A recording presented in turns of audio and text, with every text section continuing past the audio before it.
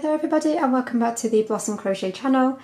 My name is Rebecca, and in this video I'm going to be showing you how to make a beautiful, really simple one row repeat scarf.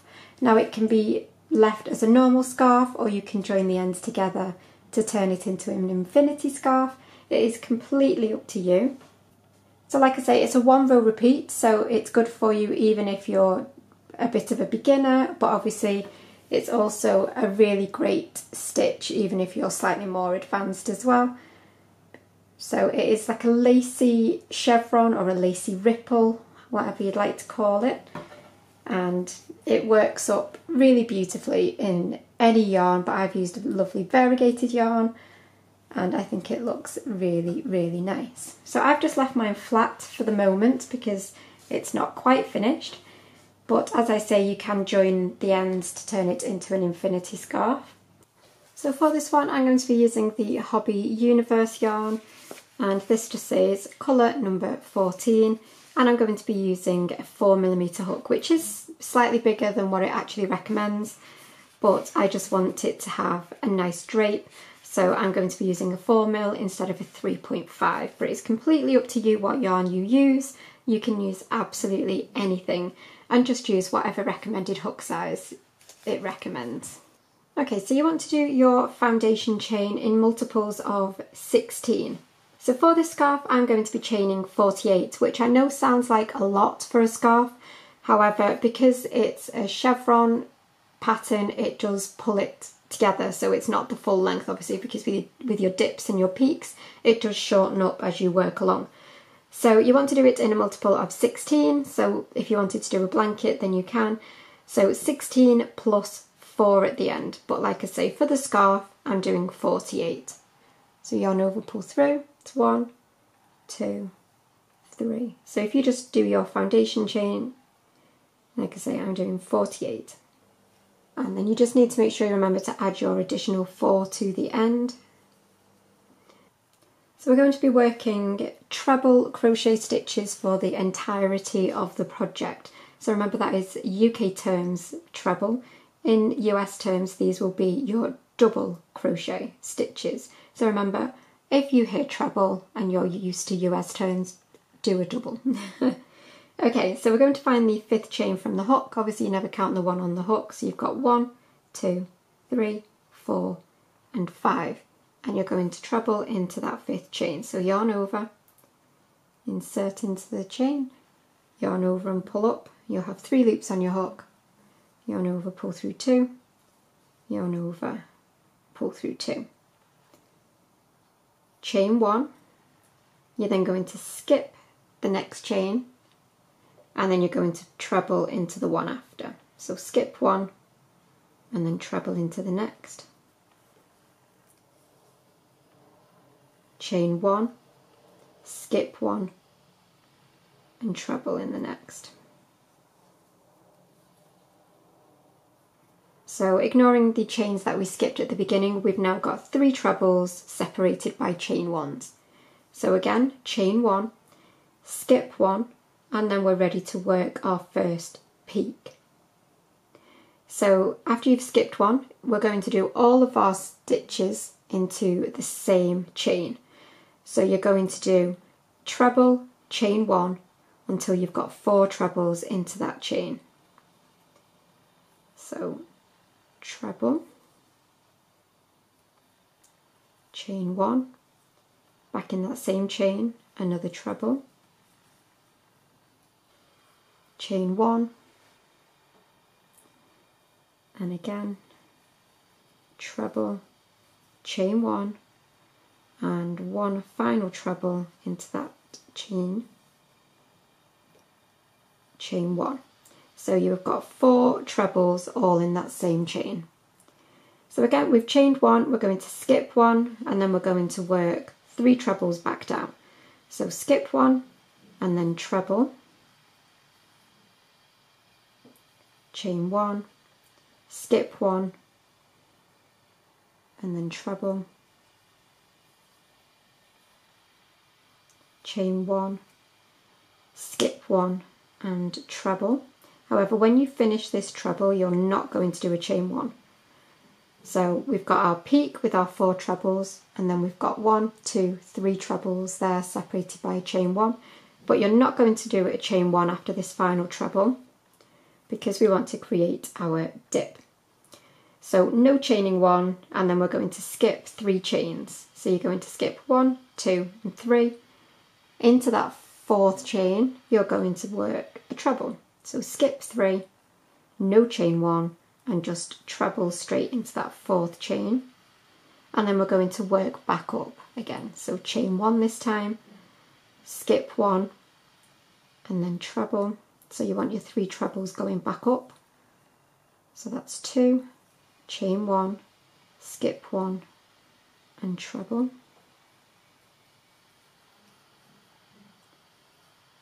Chain 1. So you can see now that has created us a nice dip. And then we're ready to create our peak again. So we've done a treble in chain 1, skip 1, and then into the next chain you will do your 4 trebles separated by chain 1s. So 1, chain 1, back in that same chain, 2, chain 1, 3, chain 1, and 4. Chain 1, skip 1, and then we're doing our 3 trebles back down. So 1, chain 1, skip 1, 2 trebles, chain 1, skip 1. And then that final treble in your set of 3, you're not going to chain 1, you're going to, if you were still working, you would want, so obviously if you had done a wider piece you would skip 3 and then treble into the 4th and then work back up again. So I've completed my final peak and then my 3 trebles back down. I haven't chained 1 after this final treble, and I've got 3 stitches left, and I'm going to skip 2 and work 1 treble into that very final chain.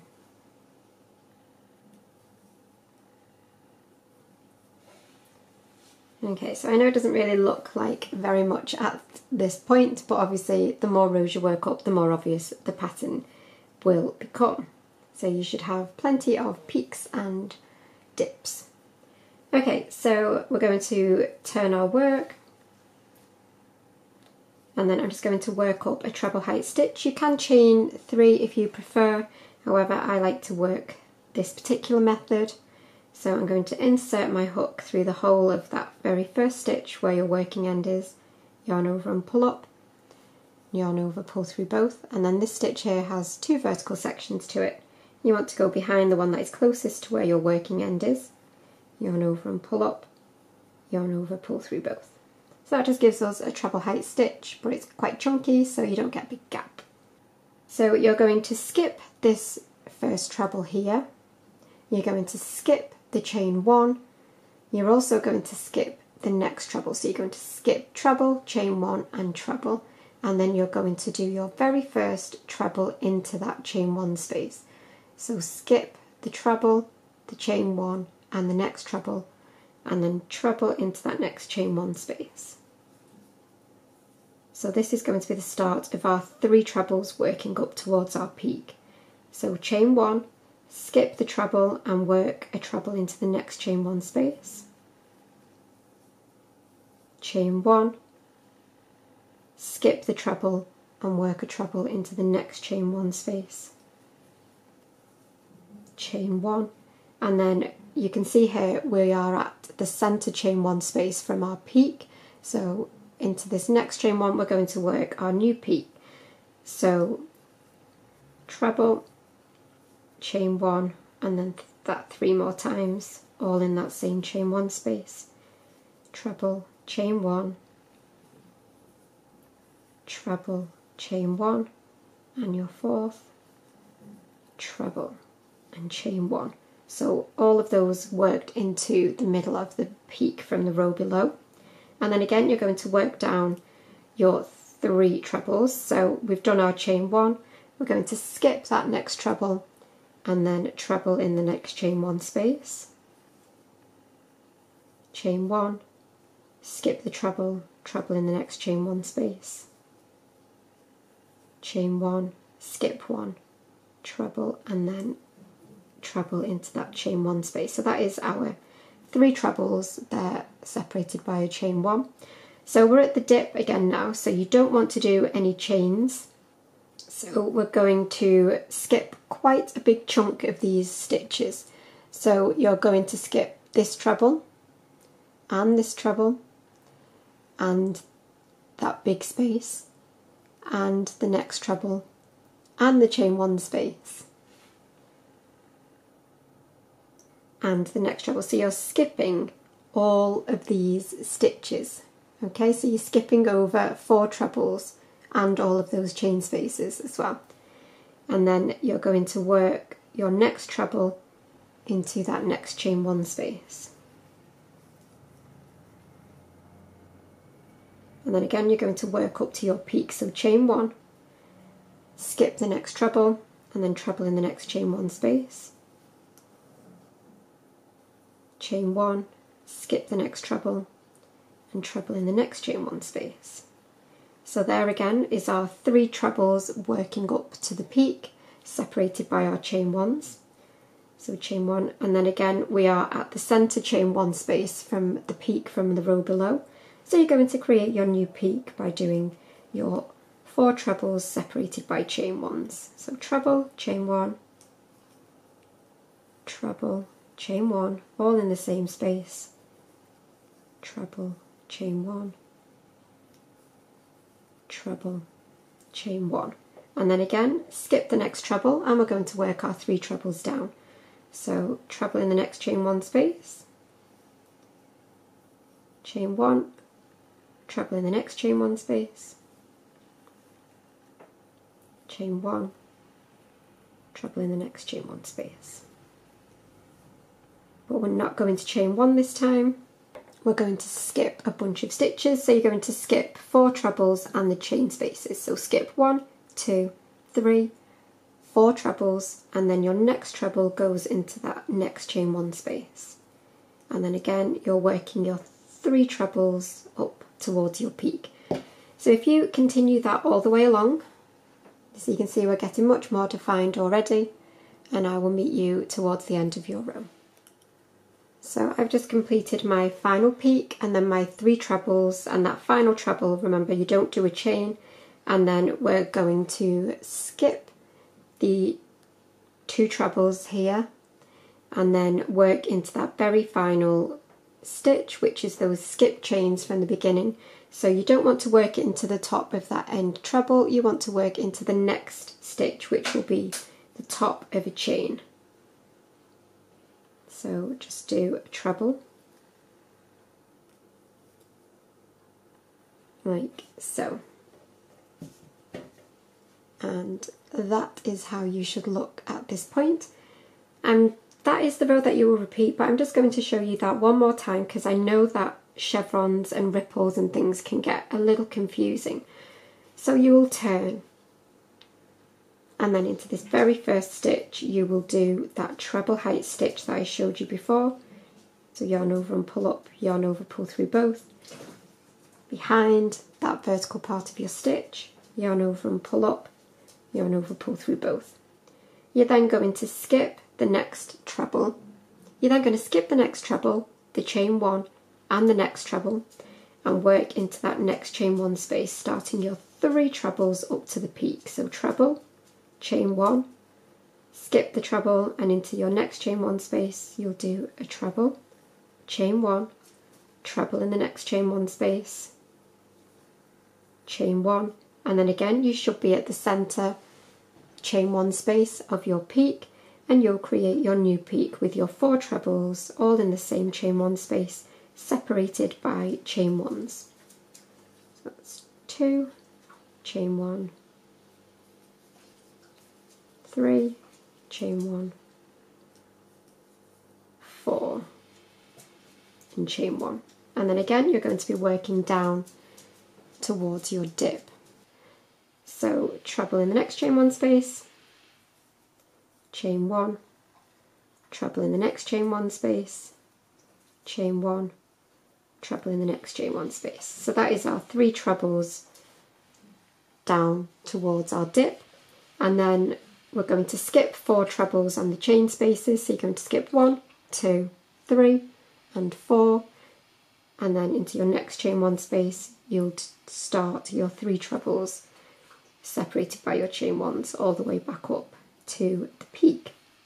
So if you repeat that all the way along, and I will meet you one final time when you get towards the end of your row.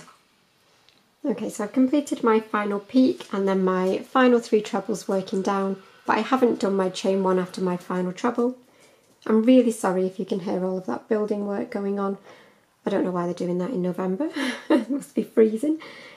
You're then going to skip those final 2 trebles, and then you're going to work your final treble into the top of that very last stitch. So skip the 2 trebles and work into that very last stitch, which will either be the top of a chain 3 depending what you chose to do, or it will be the top of that chunky treble height stitch that we did. So that is how you should be looking at this point, and that is the row that you will repeat over and over again until your project is the length that you want it to be. So once you've worked up as many rows as you want, obviously if you're leaving it as a flat scarf, then just away you go and add your fringe or some pom-poms or whatever you like. However, if you want to join the ends together to turn it into a looped infinity scarf, obviously when you bring the 2 ends together, they should actually line up. Your peaks should line up with the dip from your foundation chain. If you can see here, it should all line up, and you'll have the same amount of stitches from one edge to the other. So all you would do is join your edges together like so, and then literally go along all the way into each stitch. So insert your hook and find the corresponding stitch on the other side and literally slip stitch, and then again into your next stitch and the corresponding one on the other side and slip stitch, and you'll just work that all the way along, making sure that your peak lines up with the right space on the other side. So if at any point you don't line up and your peaks and dips don't line up like here, like they should do, then just pull it out and just check your stitches. But that is all you would need to do, and that will line up perfectly for your infinity scarf. But that is it for the tutorial itself. I really hope that you have enjoyed this one, and please don't forget to tag me on Instagram if you do make this scarf, or if you make anything from my videos. I really do love to see. But I will see you for another tutorial really soon. Bye for now.